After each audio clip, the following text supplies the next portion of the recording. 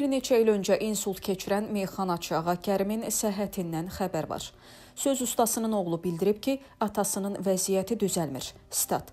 Vəziyyətində irəliləyiş yoxdur, olduğu kimi qalır. İnsult elə bir xəstəlikdir ki, onun 10 gün, 1 ay içində sağalması mümkün deyil. 4 ildir xəstədir.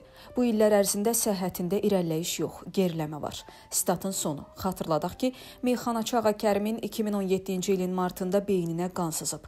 Həmin gündən ifaçının səhhətində ciddi problemlər yaranıb.